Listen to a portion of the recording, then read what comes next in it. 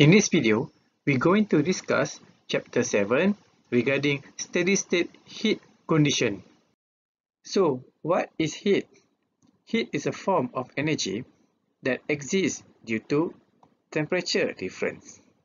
Heat is transferred or flows from a higher temperature to lower temperature region.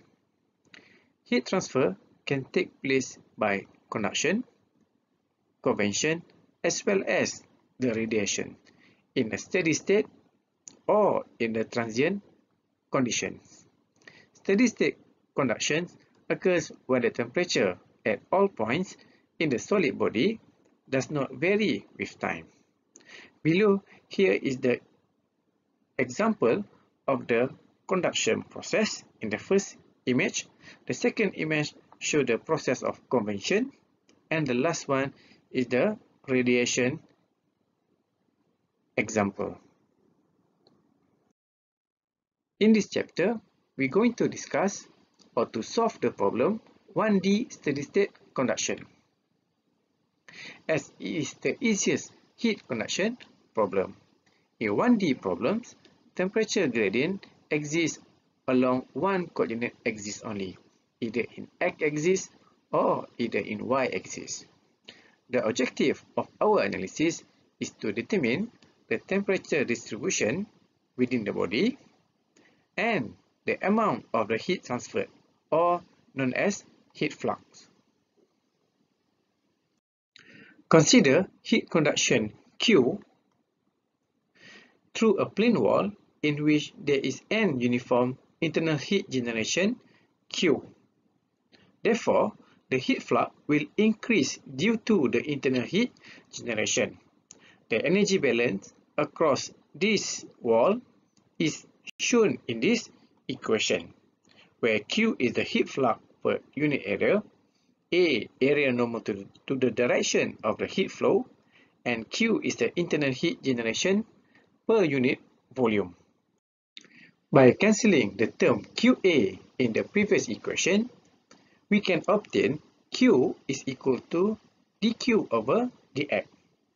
For 1D heat conduction, the heat flux is governed by the Fourier's law, which states that Q is equal to negative K times the difference in temperature, which is dt over dx. The negative sign is due to the fact that the heat flow from a higher temperature to lower temperature regions. Next, by substitute equation 2, which is state that Q equal to negative K dt over dx, into equation 1, which is Q equal to dQ over dx, we obtain this equation. The governing equation has to be solved with appropriate boundary conditions to get the desired temperature distribution. Q is called as a source when it is positive, meaning that the heat is generated, and is called sink when it is negative, meaning that the heat is consumed.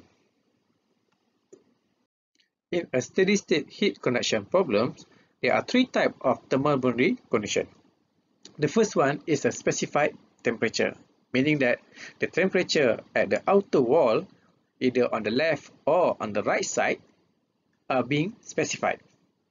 The second boundary condition is the specified heat flux, meaning that there are heat flux that being specified will flowing into our system or flowing out from our system. The last one is the convection at the edge or surface, which is to take into account the convection process that occur either on the left side or on the right side of our wall due to the ambient condition.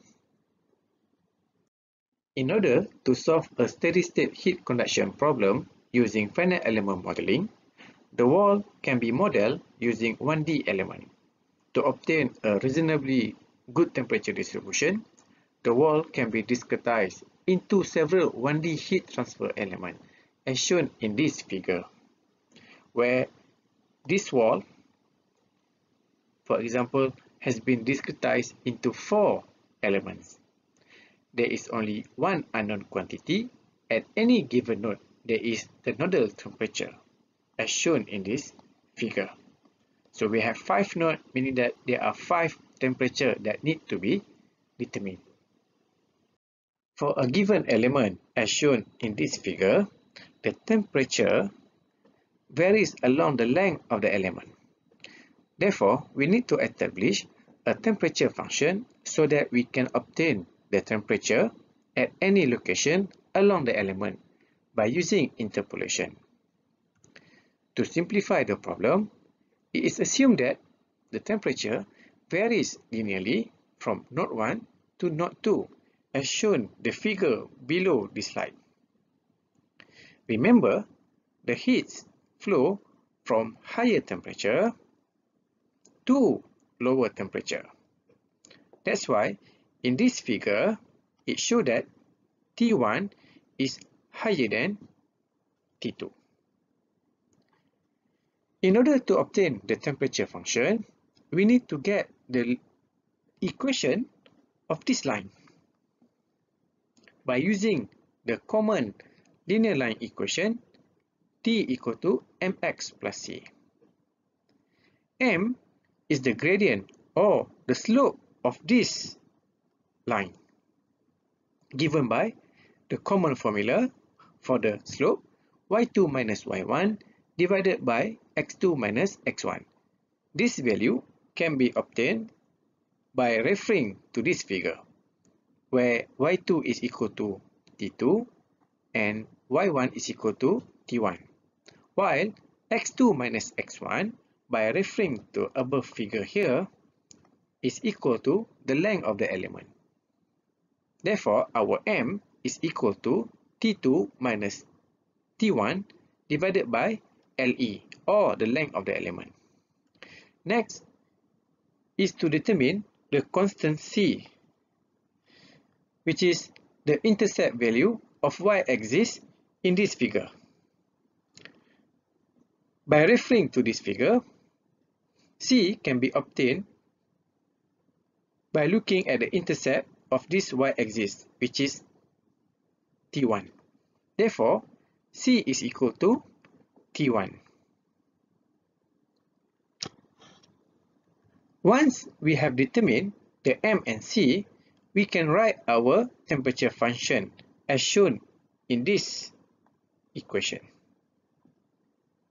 And this equation can be rewritten in the proper manner as shown here. Therefore, we can simplify our temperature function as T equal to N1 T1 plus N2 T2, where N1 and N2 is called the shape function.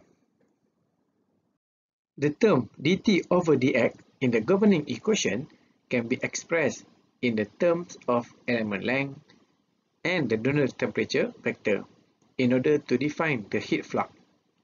From our temperature function that we derived previously, we can obtain the temperature gradient dt over dx by differentiate the temperature function.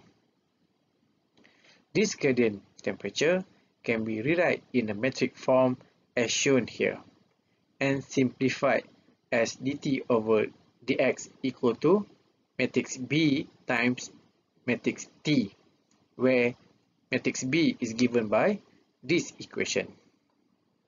Then the heat flux can be expressed as the equation shown here.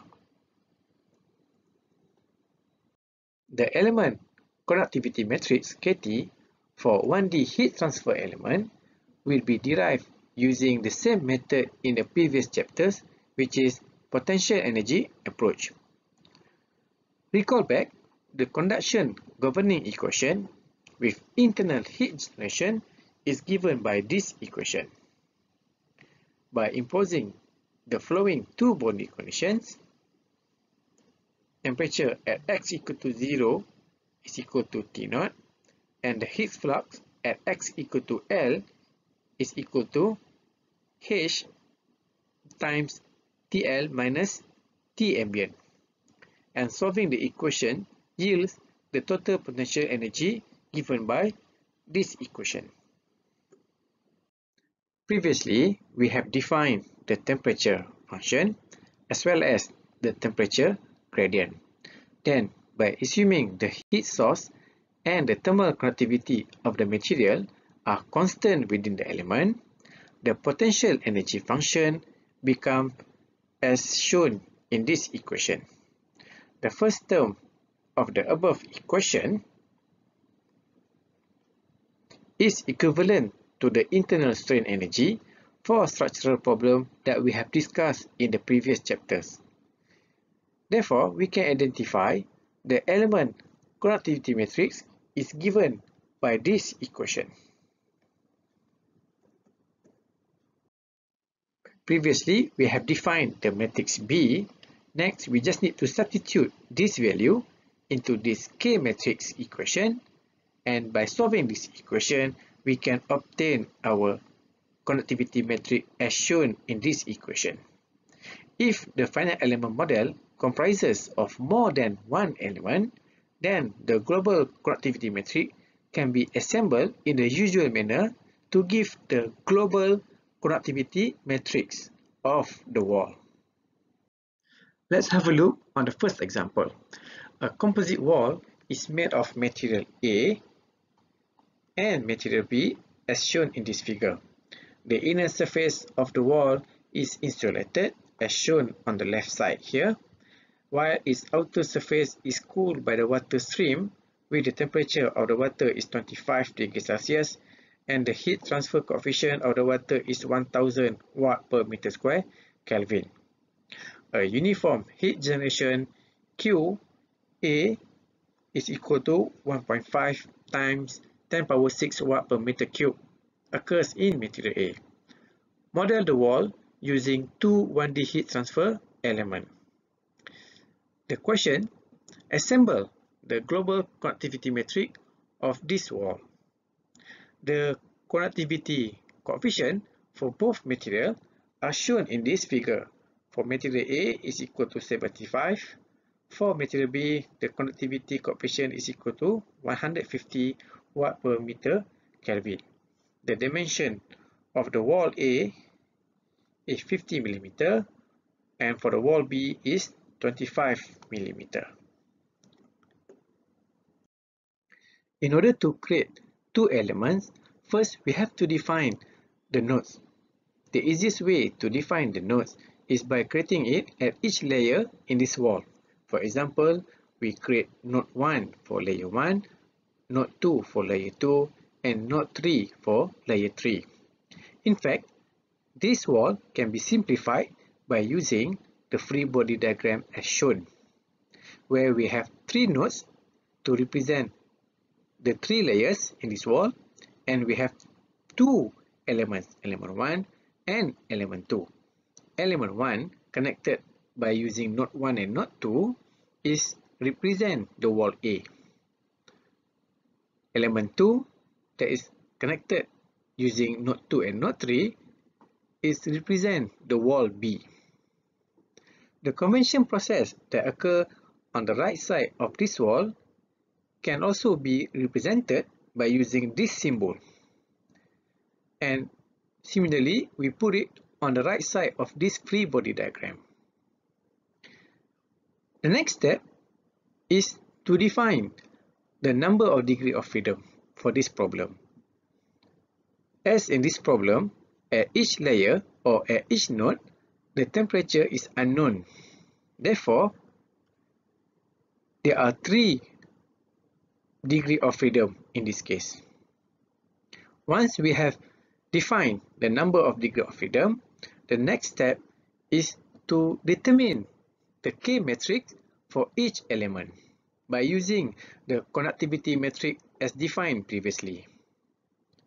For element 1, as it represents the wall A, therefore K1 is equal to Ka and L1 is equal to La. By substitute these two values into the K matrix equation, we define the K matrix as shown. For element 2, as it represents the wall B, therefore K2 is equal to KB and L2 is equal to LB. Then we can define the K2 as shown. Once we have defined the K1 and K2, then we can assemble these two K matrix in the usual manner in order to form the global conductivity matrix for this problem as shown in this slide. Now let's discuss about element heat rate vector. If there is an internal heat generation within the element, then it can be shown that the element heat rate vector due to the internal heat generation is given by this formula as shown. If there is no internal heat generation in the element, then the heat rate vector for that element will be 0. If there are more than one element in the finite element model, the global heat rate vector is assembled in the usual manner. The generic global system of linear equation for 1D steady-state heat conduction can be written in a metric form as shown, where the equation is KT equal to R. Please take note that at this point, the global system of linear equation have no solution. Certain thermal boundary conditions need to be imposed to solve the equations for the unknown nodal temperatures. Reconsider the composite wall in example 1. Now, let's assemble the global heat rate vector and then write the global system of linear equation for this problem. In this case, only wall A that has the internal heat generation equal to 1.5 times 10 power 6 watt per meter cube, while for wall B, there is no internal heat generation. Therefore, QB is equal to 0. In order to obtain the global heat rate vector, first we have to determine the heat rate vector for each element using this equation as shown. For element 1, as mentioned, there is internal heat generation in wall A. Therefore, by substitute this internal heat generation into heat rate vector equation, we can define the heat rate vector for element 1 as shown. While for element 2, as mentioned previously, there is no internal heat generation in wall B. Therefore, the heat rate vector for element 2 will be 0 as shown. Once we have defined the heat rate vector for each element, then we just need to assemble it in the usual manner in order to form the global heat rate vector as shown in this slide. Once we have defined the global conductivity matrix and the global heat rate vector for this problem, then we can write the global system of linear equation for this problem as shown in this slide. However, at this point, the global system of linear equation have no solution. We have to impose the boundary condition first, then only we can determine the unknown temperature. That we will discuss in the next video in part 2.